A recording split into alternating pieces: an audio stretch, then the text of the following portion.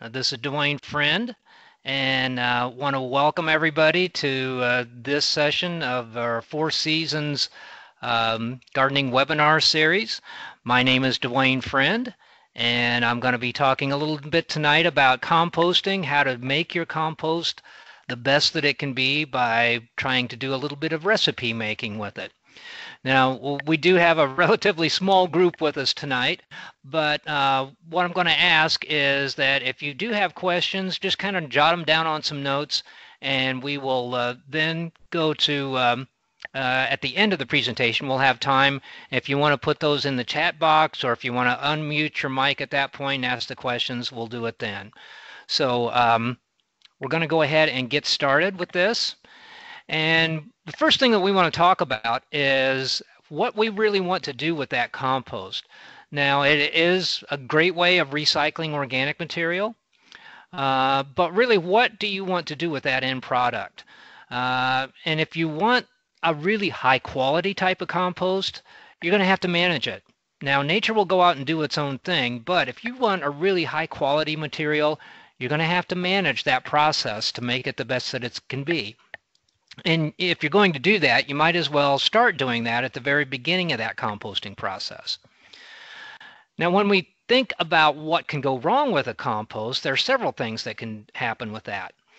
First of all, when we're talking about the composting process in this case, and we're not talking about using earthworms or doing vermicomposting, we're talking about aerobic composting.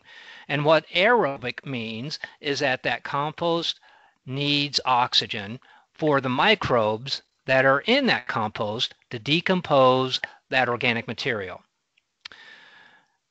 Those are very efficient at doing that. Now, if there are not enough of those aerobic bacteria available, nature has a backup plan. There's another type of bacteria that will start breaking down that material. They're called anaerobic bacteria. They don't need the oxygen, but unfortunately, as they do their thing, they give off some pretty disgusting odors, things like putrescine, cadaverine, just very nasty odors. So if you don't have enough oxygen in that compost, you definitely will have odor problems just because of that reason. Some other issues that will come into play, if you don't have the right mix of materials, that whole composting process is not going to be very efficient, and it's going to be very slow. And if you're wanting a product relatively quickly, and we'll talk about how long you have to think about in terms of that in here in just a little bit, but that compost can be very slow or almost non-existent if you have a bad mix.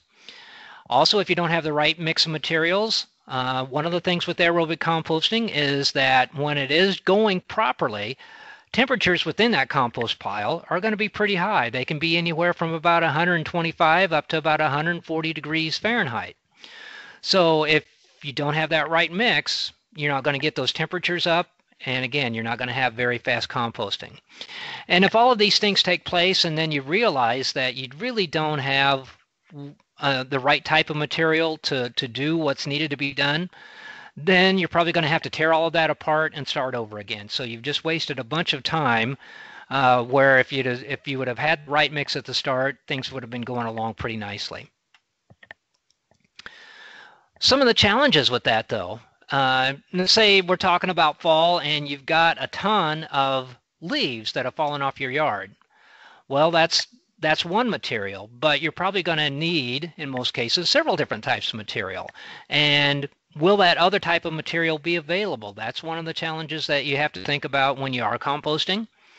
Time of year comes into play. Now, you can start a compost pile any time of the year, but when our outdoor temperatures start getting lower, especially when they start getting a below 50, that things start slowing down, and especially in the wintertime, when things get below freezing for an extended period of time, most of that compost shuts down during those really cold times of the year. Now, that'll start back up in the springtime, but if you do have a bunch of material, you can put it together. It's just not going to compost very much during the wintertime simply because of temperatures. And even if you do have what appears to be the right mix of feedstocks or materials, There can be variation in those materials. For example, I use the example of grass clippings. There's a big difference between fresh green grass clippings and those same grass clippings that have been sitting around for maybe a month. So there can be variation even in the same type of feedstock, and that can change the mix also.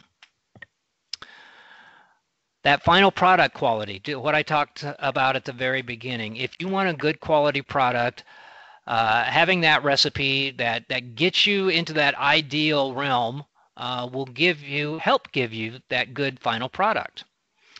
It's also going to help speed up that rate of decomposition, and you're going to have those aerobic composting temperatures that you know will help speed up the composting process. So there's 3 things that go into making compost materials good. One of them is going to be the chemical makeup of the raw ingredients. Now, particularly what we're going to be talking about with that is the amount of carbon and the amount of nitrogen in organic material. And when we're composting, all we're doing really is just managing what nature would be doing naturally. And we're trying to get that organic material to a stable form that then we can use as a mulch, as a soil amendment, potting mix, those types of things. And that organic material needs to be broken down into more stable products to do that. And every organic bit of organic material has carbon and nitrogen in it. So the amount of carbon and nitrogen can vary greatly, which we'll show here in just a little bit. When we talk about the physical size and shape of a compost pile, that comes into play with airflow and how well those bacteria can get at that organic material.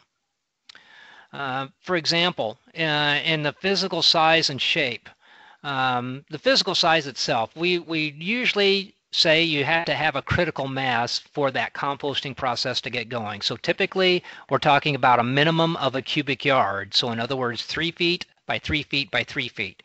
If you get it smaller than that, you're really not going to have good composting taking place. Now, as far as the shape, that can vary somewhat depending on if you have a holding bin or something like that. But also, if you have certain types of material, that nice kind of pyramidal shape that you might want to have may not be possible if you have a lot of really loose material that won't allow that to happen. In terms of porosity, we have to go with a happy medium for this. So we want particles small enough that the aerobic bacteria can get to and decompose. On the other hand, you don't want the material so small that it's not going to allow airflow to get through it. So you're going to have kind of a happy medium with those types of things. And then in terms of the population of organisms, again, we're talking during active composting, we're talking about those aerobic bacteria. And what's causing the temperature increase in that compost is simply the metabolism of all those bacteria that are decomposing that organic matter. So the more of those organisms you have, the warmer that compost pile is going to be.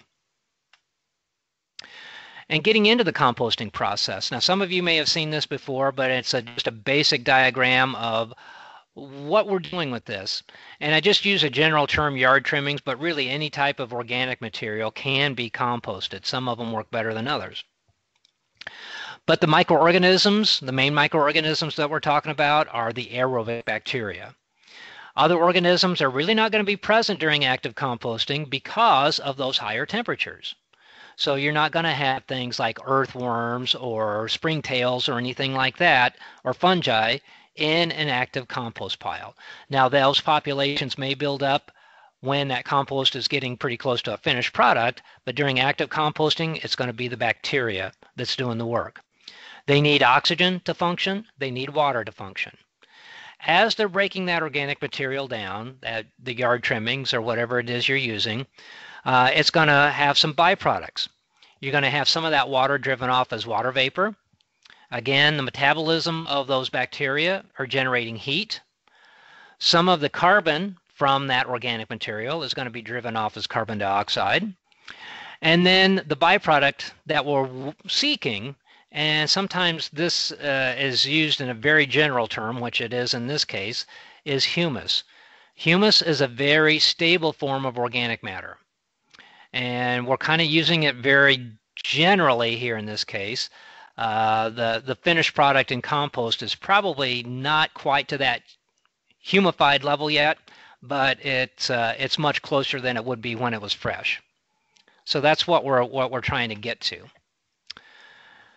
Why do we use those organic materials, and why do the organisms like that? Because it has the things that those bacteria need. It uses the carbon for energy. It uses the nitrogen to build their bodies, to build those cell walls.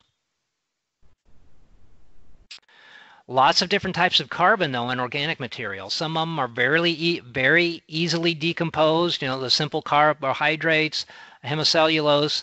But as we go down through the list, those things like the cellulose, the chitin, the lignin get harder and harder to decompose. They take longer to do it. And some of those, especially the lignin products, may take very long periods of time to break down. On the nitrogen side, what that nitrogen is doing is, again, it's supplying for those bacteria amino acids that they need, the proteins that they need to build the cell walls. And where you're going to get that material or high nitrogen amounts of material are going to be in fresh plant tissue. So like fresh vegetable waste, fresh fruit waste, green leaves, green grass, manure, legume hay, all of those things are good sources of nitrogen. What we're trying to do when we're trying to get the right mix of materials is we're trying to get, on average, a carbon-nitrogen ratio somewhere around 25:1 to 30:1, somewhere in that range.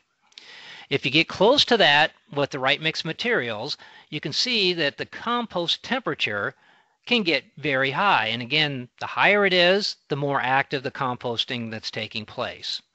So what we're trying to do is get that mixed materials that's going to get us as close as possible to that 25:1 ratio or to the 30:1 ratio, somewhere in that range.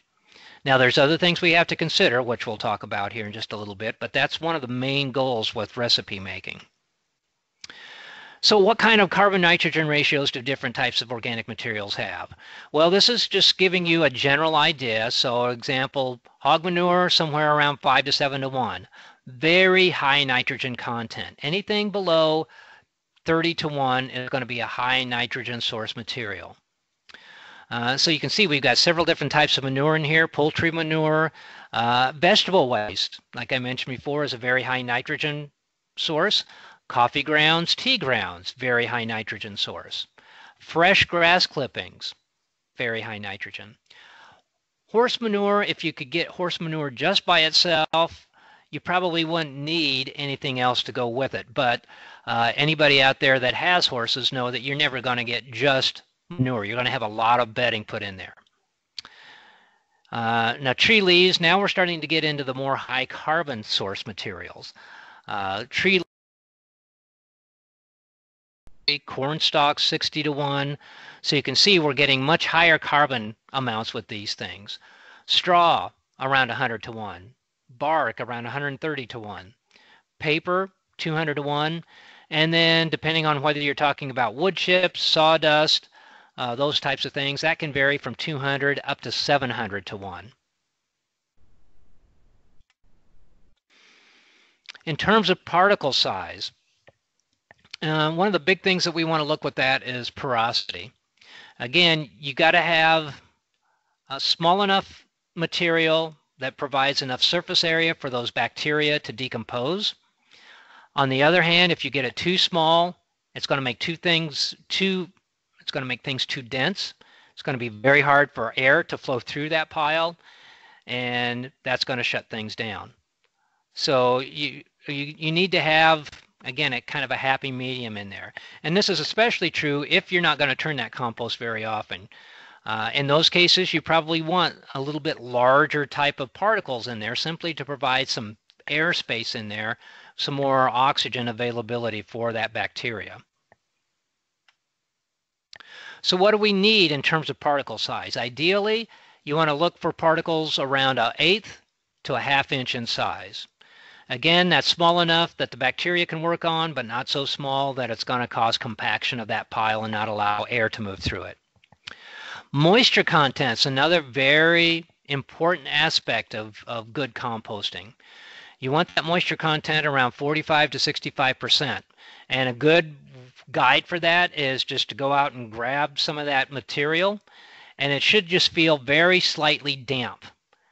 If you can wring water out of it, that is way too wet. And you don't want it crunchy. You don't want it super dry because, again, the bacteria need water to function.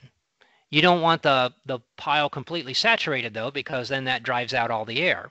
So, again, that 45 to 65% range is what you're looking for. That carbon-nitrogen ratio around 30 to 1. And the pH, you're really not going to be checking that much for, but in most cases, most organic materials are going to be in that range.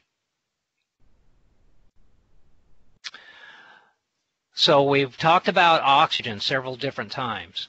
Now, how do you keep oxygen in the pile? Because what's going to happen is as those bacteria decompose that organic material, they're going to use up the oxygen.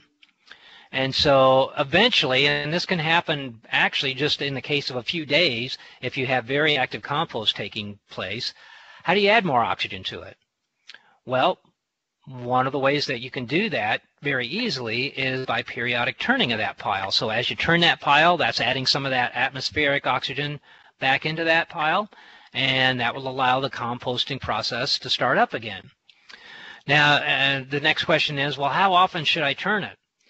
And I will tell you that commercial composting operations, when they first put their piles together, they'll be out there turning that compost, that windrow, every single day for probably the first 5 to 7 days. I don't think anybody is going to do that for a backyard operation, and it probably really isn't necessary for you to do it that often. If you could do it once a week when you first mix the materials together for 3 or 4 weeks, that's great. But if you can't do that, at least turning it on a monthly basis is going to be better than nothing. And if you need to go longer than that, that's fine. If you don't have odor issues and you're okay with the composting speed that's taking place, then that's up to you. Okay, again, the periodic turning, you want to make sure that the pile is not too wet because that can make things go anaerobic as well. What I mean by that is lack of oxygen. So if you get a very heavy rainfall and you don't have that compost pile covered, it's probably going to be way too wet. You're going to have to turn it simply to fluff it up to dry it out. If you're not going to be turning that compost very often, you may want to add some coarser, or in other words, larger particle sizes with it.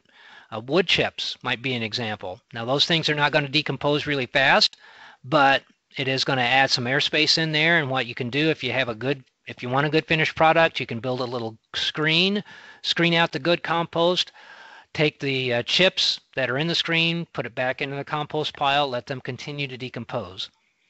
Some folks like to use ventilator stacks. Now, I've heard a few folks using these. It's basically just some plastic pipe with some holes drilled in it. You stick that into the compost pile, and that's supposed to help airflow through it. But one of the things that some researchers have found is that, yeah, it will allow airflow to come through there, but you're going to have preferential airflow. In other words, air is going to take the easiest path possible. So once they get to those pipes, that air pretty much goes on out, and then there may be pockets in there that are not getting oxygen. Temperature comes into play also.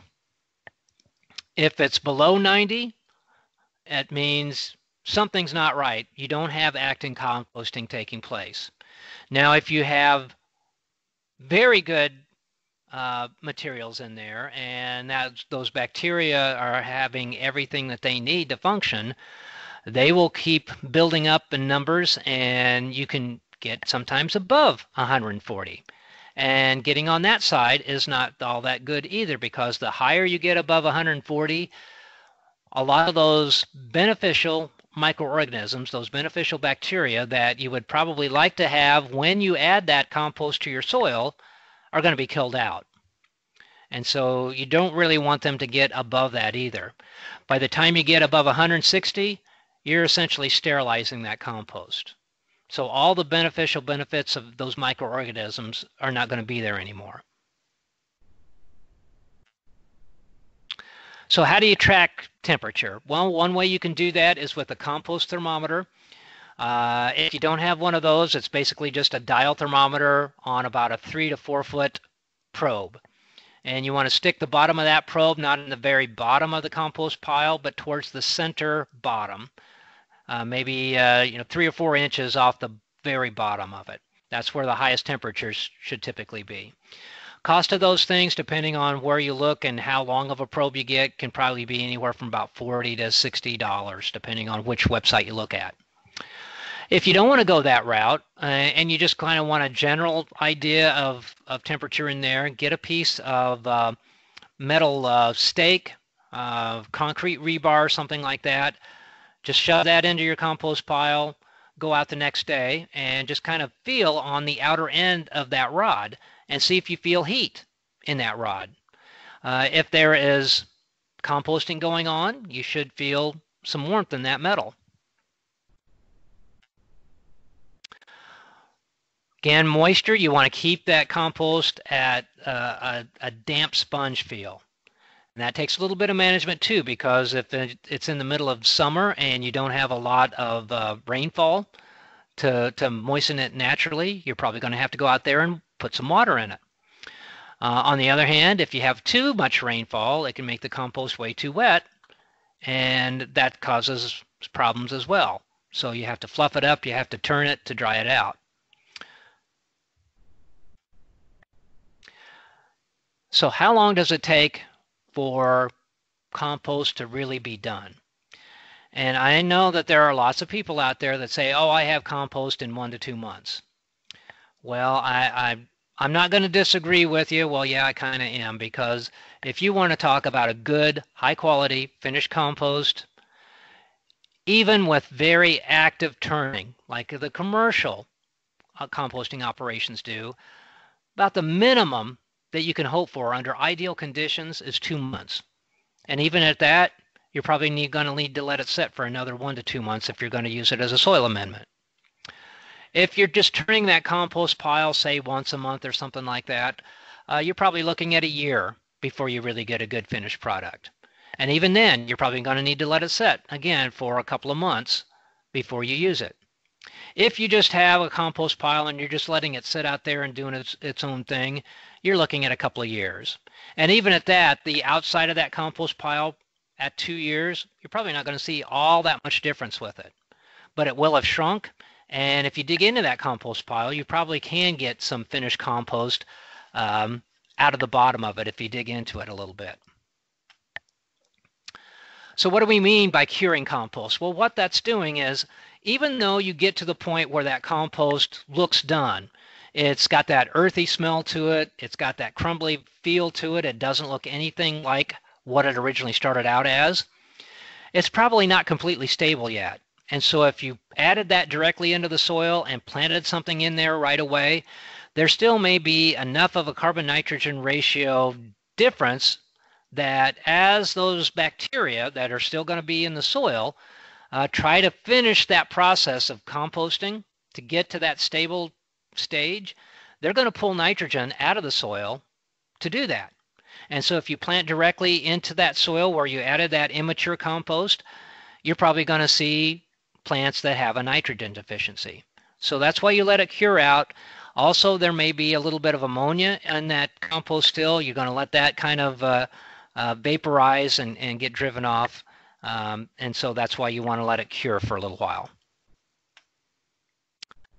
I'm going to move on through that. Now, in terms of odor issues, one of the first things that you should probably think about is there enough oxygen in that compost? It may be, if you've had a lot of heavy rainfall, that compost may have gone anaerobic. If you have a lot of very fine material, very dense material, that can cause the pile to go anaerobic as well. On rare occasions, if you have a lot of high nitrogen materials, like you probably have maybe smelled a big pile of fresh grass clippings, as once they've been piled up, sometimes they give off an ammonia smell. So those are some potential odor issues. Now, if you do not add bones, meats, fats, oils, dairy products to that compost pile, you really should not have a problem with your neighborhood raccoon, skunk, or dog getting into that compost. I guess on the other hand, if you really don't want to turn that compost pile yourself, you could stick a bone in there and then let your neighborhood rodents do the turning for you. But the problem with putting meats, bones in there, besides drawing critters, is that those also stop up airflow. And so it leads to that compost going anaerobic very quickly and leading to odor issues. All right, so let's get into the compost making part of things. And the first thing we're going to do is the simplest way of doing this. Doesn't require math. All you're going to do is layering with this.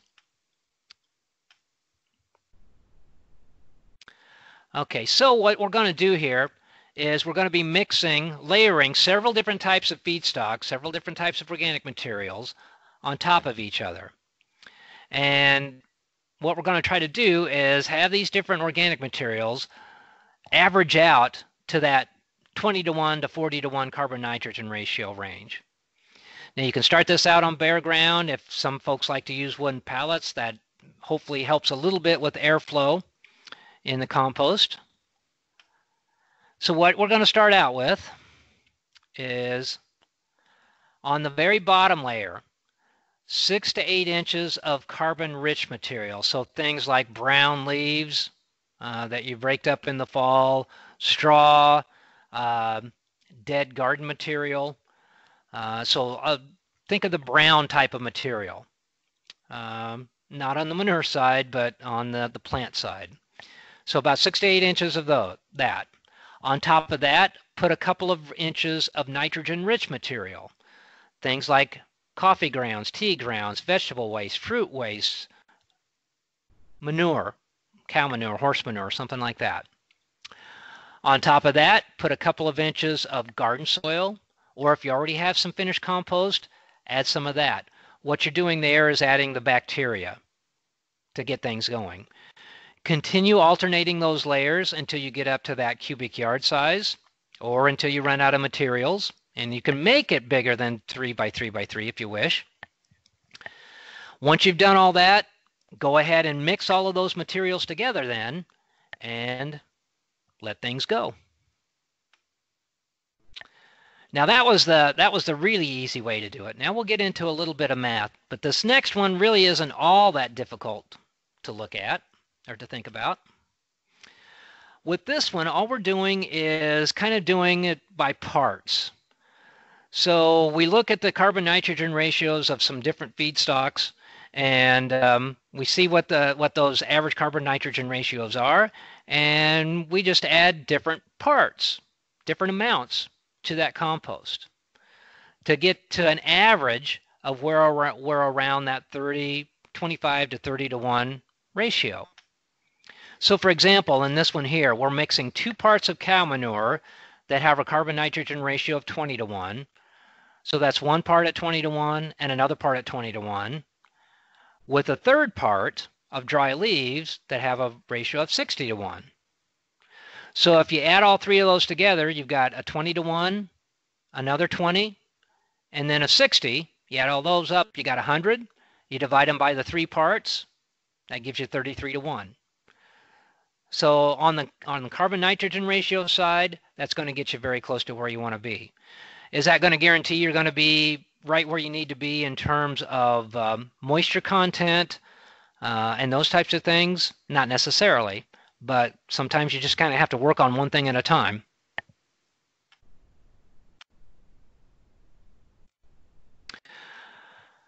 And again, we're not going to go through an exercise on this, but you can see some of these different things. Again, you can just kind of do this by parts and you can go online. There's lots of different websites out there that have carbon nitrogen ratios, a lot of different extension websites that have information on the carbon nitrogen ratios of different feedstocks. So again, you can do this, and it's pretty simple math to do.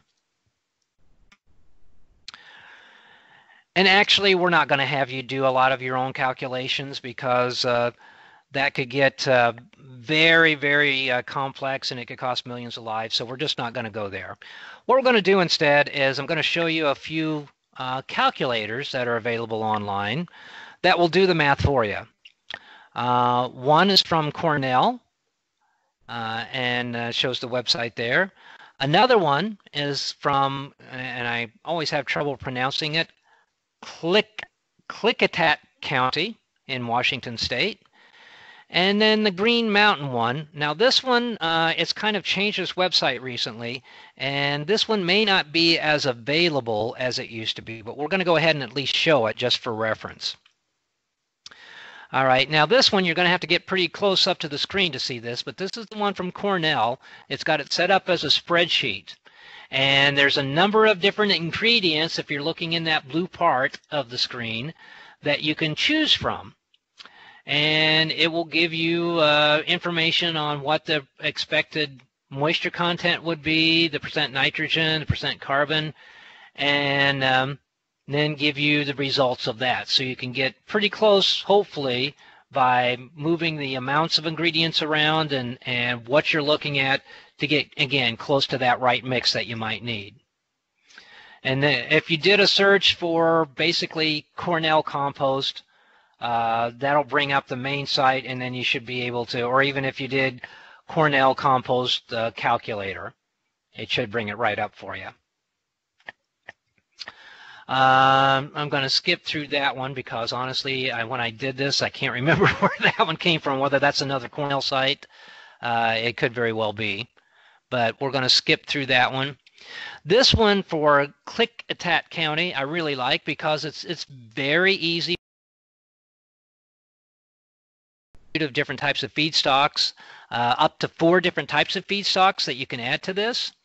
And then you can talk about how many cubic feet of this material that you're adding, which again, varying amounts. We're going kind of back to those, how many parts of some material you have.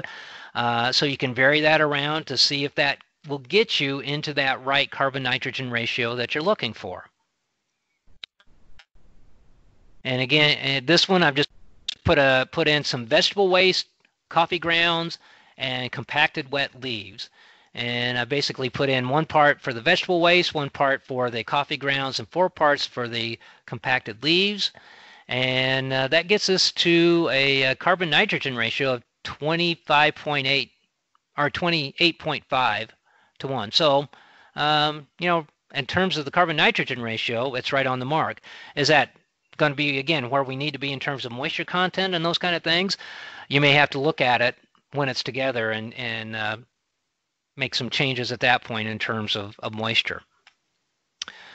Now this is one from Green Mountain Tech. As you can see, the screen thing here says receive a free copy of our compost calculator with the purchase of our dial temperature probes. So that used to be a free service, but now this is on the commercial side of things. Maybe it's still available on the individual side. But what this has is set up kind of as a dial, and it has differences for density, moisture, and carbon nitrogen ratio. And so in that dial, if one of these 3 is right where it needs to be, it's going to be in that green range. If you're a little bit outside of it, it's going to be in the yellow, and if it's in an area that really is too far off the mark, it's going to be in the red. Again, lots of different types of ingredients that you can choose from that's already on the site that you can pick from. And here I've just gone through an example with this. I'm using cardboard, corn stalks, food waste, and tree trimmings. And you can see for the density, it's a little bit denser than what we need for airflow. So we probably would have to maybe back off some of these things or add something with a little bit more porosity to get that into the green range. For the moisture content, a little bit high on the moisture content. And then on the carbon nitrogen ratio, this is down to 18 to 1. So again, we probably would need to vary this a little bit to get closer to that ideal range that we'd want to get to. But at least this gives you an idea of how these calculators work. So again, fairly straightforward, pretty easy to use. You don't have to go through and develop your own computer programs to do these things. That'll do the math for you. Now, some of these things now I've got, and when I did this the other day, some folks pointed out that at least one of these things is not correct, and I would agree with them.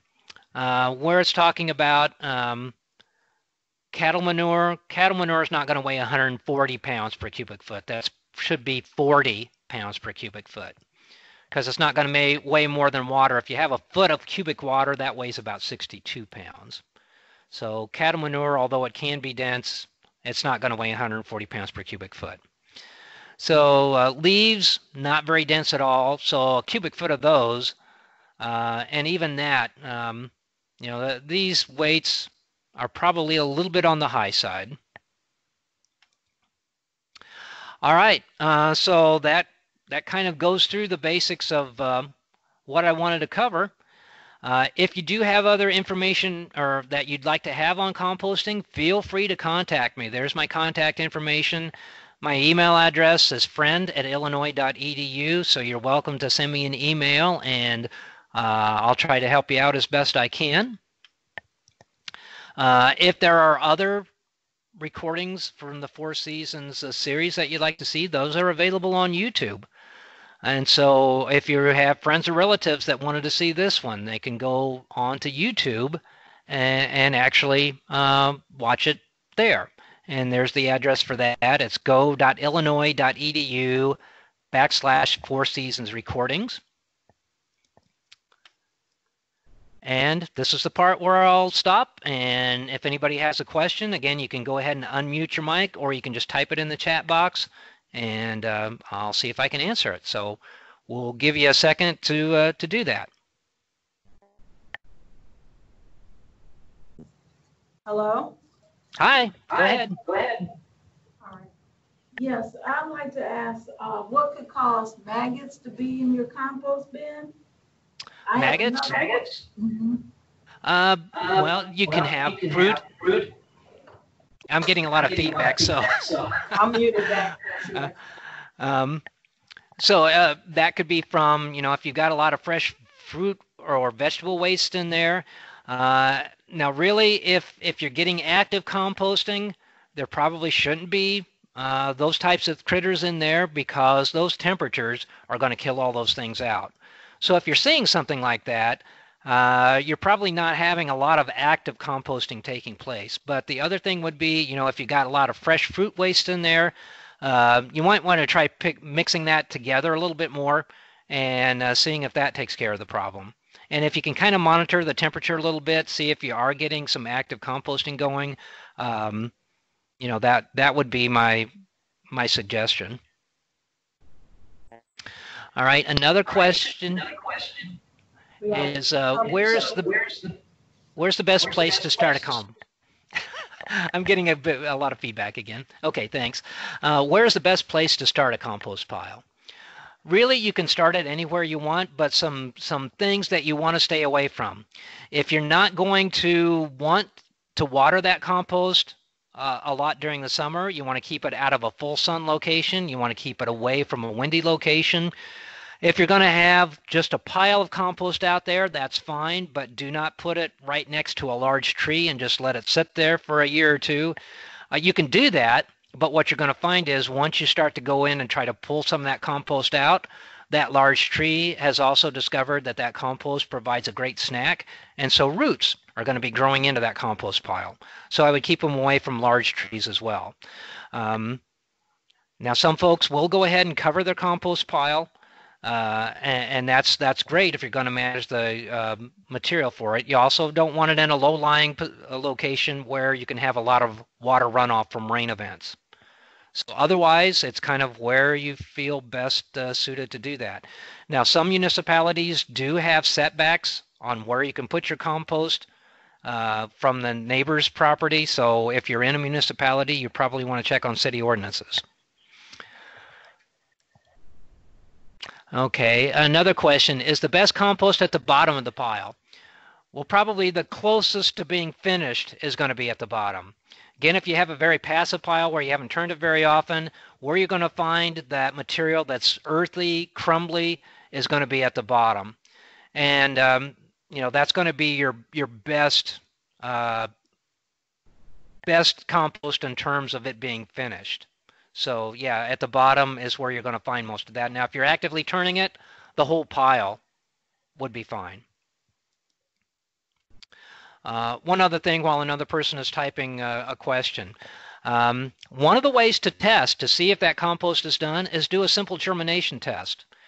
Get like 9 small plastic containers, fill 3 up with compost, fill 3 up with garden soil, and then the other 3 do a combination of compost and soil.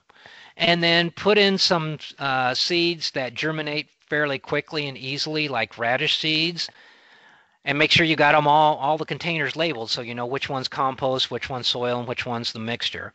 And then let them grow and see how well they do. If those ones that are in just the compost mix, those seedlings don't do well, or if they germinate but then they die out, you know that compost is not finished. You can go a more expensive route. There is something called the Solvita test, where you put some of the compost into this jar, you close it up for about 4 hours, and there's little test strips in there. And if it's got too much ammonia in it, it will give a certain color. If there's too much carbon dioxide giving off, it'll give a certain color, which either one of those tells you that compost is immature. I don't think most backyard composters are going to want to pay for that, but that's a more accurate way of doing it as well. Can you use the compost? Yeah, again, if you want to do that germination test, just to make sure. Now, if you're just going to use it as a mulch, yeah, that's fine.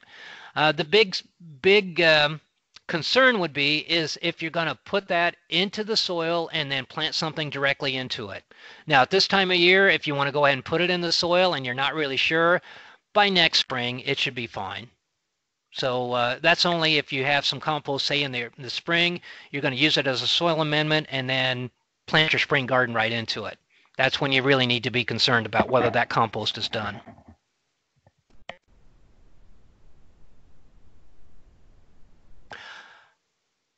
All right, I'm not hearing or seeing any other questions. Oh, wait a minute, we got one here. We saw urine listed on the Cornell calculator. Is this something that you recommend? Not really. Now, you're going to get some of that, if you're using, bedding from horses or cows or, those types of animals, yeah, you're going to have some of that into it. Now, I'm definitely not talking about human urine or anything like that, but you are going to have some urine in the bedding, and it's going to be a very high nitrogen content material. Okay, we got another question, looks like it's coming.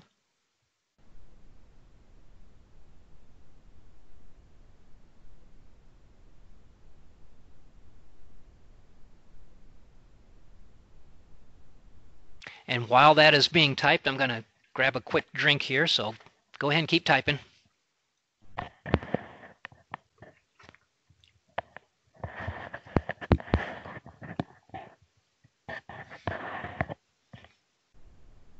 Okay, if you're unsure if the compost is good, should I use it on flowers rather than vegetables? Really depends on how in love you are with those flowers, I guess. If you're not really sure and you got some flowers that maybe you're not wanting to take care of that much, yeah, go ahead and try it. And if they don't do well, then you know that compost is not done.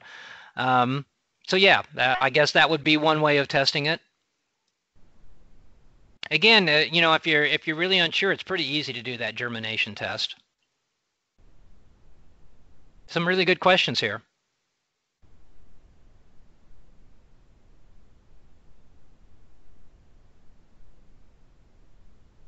Okay, I think that must be it for the questions. So again, if you have any other questions at other times, feel free to email me or give me a call. And with that, I'm going to sign off. Hopefully, everybody got something out of this that they found worthwhile. And everyone have a good evening.